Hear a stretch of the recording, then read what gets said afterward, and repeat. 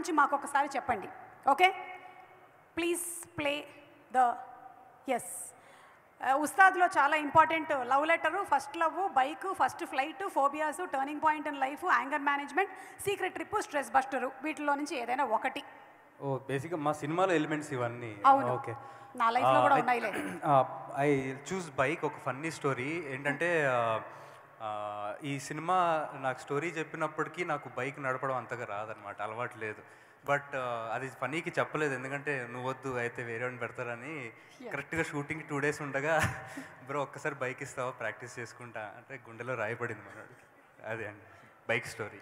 First bike, కానీ మనవాడు ఏం చేస్తుంది, పైన ఎగరేయడం కదా, అది ఆటో తిప్పినట్టు తిప్పేసావు పైన. మరి అది అంత అది ప్రాక్టీస్ చేయలేదండి. నెక్స్ట్ లెవెల్లో ప్రాక్టీస్ అయింది అనమాట. అది న్యాచురల్గా వచ్చేసింది అది. ఓహో, పైకి వెళ్ళిన తర్వాత భయానికి అదే వచ్చేసింది ఆటోమేటిక్గా. అంతే. Okay, super. ఇప్పుడు same thing Kavya, from your life ఒకటి, ఏదైనా ఒకటి మిమ్మల్ని పిక్ చేసుకోమంటే ఏది పిక్ చేస్తారు? ఈ క్వశ్చన్స్ మమ్మల్ని అడుగుతారని చెప్పలేదే. ఏంటి ఈ క్వశ్చన్స్ మమ్మల్ని అడుగుతారని చెప్పలేదే. నెక్స్ట్ టైం ఈవెంట్ నుంచి నేను వాట్సాప్లో ముందే అని పంపించేస్తాను. నాకే చెప్పరు ఏమిటో ప్రోగ్రామ్ షీట్, ఊరుకో. ఒక్క రాజమౌళి గారి ఈవెంట్, నాని గారి ఈవెంట్లో మాత్రమే నాకు కొన్ని ప్రోగ్రామ్ షీట్లు ఉంటాయి, తెలుసా నీకు? లవ్ లెటర్స్ గురించి చెప్తా. మీరు అంత ఎక్సైట్ అవ్వద్దు ప్లీజ్, అక్కడ ఏం లేదు. చెప్పు, కమాన్ కావ్య, కమాన్. సింహ ఎలా అయితే బైక్ నేర్చుకోలేదు ఈ సినిమా వరకు, ఉస్తాద్ మీద నేర్చుకున్నాడు. నేను ఫస్ట్ నా లైఫ్లో రాసిన లవ్ లెటర్ సూర్యకే. మేఘన సూర్యకే రాసిందా లవ్ లెటర్? ఇప్పుడు నేర్చుకున్నా కాబట్టి నెక్స్ట్ టైం అని రాస్తానేమో, నెక్స్ట్ ప్రీ రిలీజ్కి చెప్తా. ఇదంతా నిజమని నమ్మమంటావా కావ్య? ఇది నిజమే సుమా గారు. ఇప్పటి వరకు ఒక్క లవ్ లెటర్ కూడా నీకెవరూ ఇవ్వలేదా కావ్య? నేను రాయలేదన్నా. అర్థమైందిలే, థ్యాంక్ యూ. ఒక్కసారి మనం రాజమౌళి గారిని కూడా ఒకటి సెలెక్ట్ చేసుకోమని అడుగుదాం. రాజమౌళి గారు, first flight. First flight, okay. ఏంటి ఎక్స్పీరియన్స్ ఆఫ్ ఫస్ట్ ఫ్లైట్? అంటే పెద్దనికి బాంబేలో ఎవరో ఒక హార్డ్ డిస్క్స్ ఏవో పంపించారు. సో నన్ను కలెక్ట్ చేసుకోవడానికి నన్ను పంపించారు, అర్జెంటుగా కావాలి కాబట్టి ఫ్లైట్లో పంపించారు మెడ్రాస్ నుంచి బాంబే. సో నేను ఎక్కిన ఫస్ట్ ఫ్లైట్ ఇట్ సెల్ఫ్ విపరీతమైన టర్బులెన్స్, పైకి కిందకి విపరీతంగా, దాన్ని విపరీతంగా ఎంజాయ్ చేశాను. చాలా ఎంజాయ్ చేశాను. అదేదో థ్రిల్ రైడ్ లాగా అనిపించింది. అప్పుడు భయాలు అయ్యి తెలియదు. సో ఆ కాడి నుంచి ఏ ఫ్లైట్ ఎక్కినా ఇది చాలా చప్పగా వెళ్తుంది, అసలు కొంచెంసేపు కూడా ఏమీ ఆడట్లేదు అనిపించేది చాలా రోజులు. ఇప్పుడు కాదనుకోండి, but my first flight is a very memorable journey. నాకు బాగా గుర్తు, బాహుబలికి తిరుపతికి మనం వెళ్ళేటప్పుడు ఎక్కినప్పుడు ఫ్లైట్ కూడా అలాగే వెళ్ళింది. నాకు అర్థం కాలేదు, మీరున్నారా ఫ్లైట్లో, ఇప్పుడు అర్థమవుతుంది నాకు. థ్యాంక్ యూ అండి. నాని గారు, మీరు what you want to pick? What should I pick? Love letter. నేను ఎవరికి రాయలేదు లాంటి చెప్పొద్దు నాని, ప్లీజ్. కాదు, అలాంటి స్టోరీ, బట్ నిజంగా జరిగిన స్టోరీ. సో ఫ్రాంక్గా చెప్తా, చెప్పండి. సో నేను సిద్ధార్థ రెసిడెన్షియల్ ఈడ్పుగలలో ఉన్నప్పుడు అక్కడ ఉన్న డే స్కాలర్స్కి అమ్మాయిలకి మా ముందు డార్మిటరీస్ ముందు నుంచి వెళ్తారు అమ్మాయిలందరూ. వాళ్ళలో ఒక అమ్మాయికి నా డార్మిటరీ మేట్ ఒకడు లెటర్ రాసి, వాడికి పేరు రాసే ధైర్యం లేక, నేను ఎవరినంటే నీకు ఓకే అయితే కనుక రేపొద్దు నువ్వు 8 o'clock నువ్వు వెళ్ళేటప్పుడు నేను డార్మిటరీ 1 డోర్ దగ్గర నిలబడి ఉంటానని రాశాడు.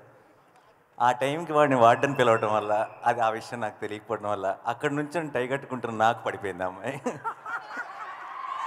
పడిందంటే మ్యాటర్ ఏం లేదు, నేను అమ్మాయి వచ్చి ఓకే చెప్పింది. ఎందుకు ఓకే చెప్పిందో నాకు అర్థం కాలేదు. తర్వాత నన్ను వార్డెన్ పిలిచి పచ్చి బూతులు తిట్టాడు. సో ఇవన్నిటి తర్వాత వాడు లెటర్ రాశాడు, వాడి పేరు రాయలేదు, ఆ ప్లేస్లో నేను ఉంచున్నాను. సో ఇదంతా జరిగిందని తెలిసింది. ఫైనలీ ఆ అమ్మాయి అంత ఫాస్ట్గా పడిపోవడానికి ఆ లెటర్ కారణమా, మీ టై కారణమా, మీ అందం కారణమా? ముందు ఫస్ట్ ఆఫ్ ఆల్ అది ఏదైనా సరే లెటర్ రాసే ధైర్యం అయితే నాకు ఎప్పుడు లేదు. కానీ ఆ ఇన్సిడెంట్ వల్ల నాలో కొంచెం కాన్ఫిడెన్స్ పెరిగింది. ఓహో, మనకు కూడా ఒక పాసిబిలిటీ ఉందన్నమాట. What are you telling? You have infinite possibilities. Nani, Shailesh గారిని కూడా ఒకసారి అడిగేద్దాం. శైలేష్ గారు చెప్పండి. I'll pick turning point in life. Yes, please. I'll pick turning point in life. Okay. So నాకు ఇంకా గుర్తుంది, సిడ్నీ నుంచి ఐ టుక్ అ ఫ్లైట్. ఇంకో 3 hours ఫ్లైట్ ఉందన్నప్పుడు టక్మన్ టికెట్ బుక్ చేసుకొని ఫ్లైట్ ఎక్కాను ఒక మనిషిని కలవడానికి. This man here, Nani bro. So that's when my life change. So దాని తర్వాత హిట్ జరిగింది. So I'm glad that I took that flight bro. Yes I'm also very glad that you all took that flight, లేకపోతే ఆ pre release event జరుగుండేది కాదు. I'm very happy about it. Thank you so much అండి. ఆ bike మీద ఉండేటువంటి hero ఎవరు చెప్పు. ఇది మీరు ఈ క్వశ్చన్ అడిగి వేస్ట్ అండి. టైం అయిపోయింది. 5 4 3. తారకన్న చరణ్ అన్న. బా ఓకే, ఇది జస్ట్ డెమో మాత్రమే, ఇది ఊరికే పెట్టాం. Next picture are. ఏంటి రాజమౌళి గారు చూస్తున్నారు, ఇంకేదైనా పర్ఫెక్షన్ ఉంటే బాగుంటుందనా? ఓకే చరణ్ అన్న. ఓకే, అంటే రాజమౌళి గారు ఇలా చూస్తుంటే అది ఇంకొంచెం తొంగి చూస్తుంటే బాగుండేదేమో 90 డిగ్రీస్ యాంగిల్లో అనుకుంటున్నారని. చరణ్ గారు కరెక్ట్. నెక్స్ట్ పిక్చర్ అంటే బైకులు, ఇది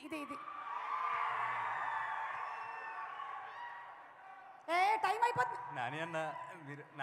నాని అలా క్లూలు ఇవ్వకూడదు. నాని ఆ స్టైల్ చూసారా అసలు.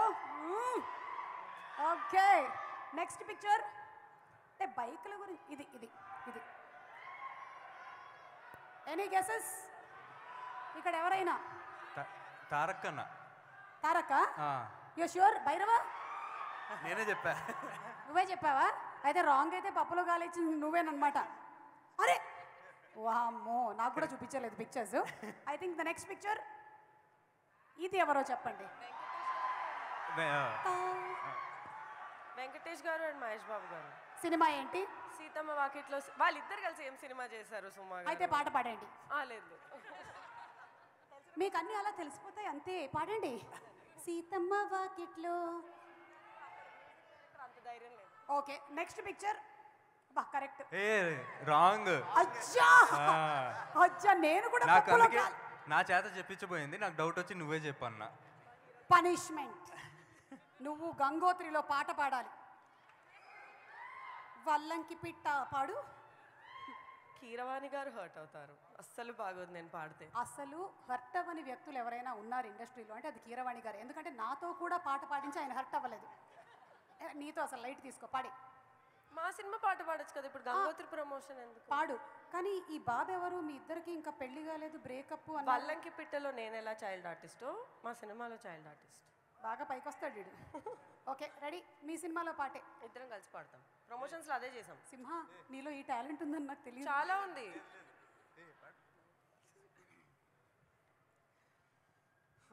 నువ్వు స్టార్ట్ చేయి. ఏ వైపున నీతో ఉన్నా వైపున వెలుగుల వాన, రోజును నాతో ఉన్నా లేదే ఇది నిన్న మొన్న, చుట్టూ నలుగురికి మౌతున్నా నాదాకా చేరునా. వీఆర్ వెరీ సారీ అకివా గారు. చాలా బాగా పాడారు అసలు. ఓ మై గాడ్, మీరు ఇండియన్ ఐడల్కి వెళ్ళిపోవాలి. ఎస్ తొందరలోనే. ఇంకేమైనా పిక్చర్స్ ఉన్నాయా మన దగ్గర? ఎస్ అదిగో లాస్ట్ అండ్ ఫైనల్ పిక్చర్ ఇంతే. ఇది రాజమౌళి గారికి ఇచ్చేస్తున్నాం ఈ అవకాశం గెస్ట్ చేయడానికి. ఓకే, నాని గారు, శైలేష్ గారు. ఎస్ శైలేష్ గారు చెప్పండి ఎవరు? ఏం కనిపించట్లేదు అందులో. ఏమండి, మీరు ఎలాంటి వాళ్ళల్లో నుంచైనా సైకో ఎవరో కనిపెట్టగలరు. మీరు హిట్ సినిమా డైరెక్టర్ కాబట్టి మీరు ఇది కూడా కనిపెట్టగలరు. ఆ ఫోటో ఎవరో సైకో తయారు చేసింది. Guess. Ghazni, సూర్యనా? గజనీనా రజనీనా? Rajinikanth. I don't know, I can't see. నాకు నిజంగా కనిపించట్లేదు. నువ్వు కావాలయ్యా చూడు. Array thank you so much. Thank you Srisimha. మీకు మ్యాక్సిమం పాయింట్స్ వచ్చాయి, కానీ భైరవ ఏదో చెప్పాలనుకుంటున్నారు. మీకు నా ఫోటో కావాలంటే మీరు ఆర్టీఏ వెబ్సైట్లోకి వెళ్ళి 2013 బ్యాచ్లోకి వెళ్తే నా ఫోటో కూడా దొరుకుతుందండి. ఓ మై గాడ్, అన్నీ ఉన్నాయా మన దగ్గర? చలాన్ వచ్చింది, అది మంచి క్వాలిటీలో కూడా ఉంటుంది. అది అవునా? అమ్మ 2013 అంటే ఒకసారి కొట్టండి. ఏమో నావేమైనా బయటపడతాయేమో తర్వాత. అది కొట్టట్లేదులే. ఇప్పుడు once again thanks to our sponsors apbook.in వాళ్ళకి స్పెషల్ థ్యాంక్స్ తెలియచెప్తూ ఉన్నాము. So apbook.in presents the pre-release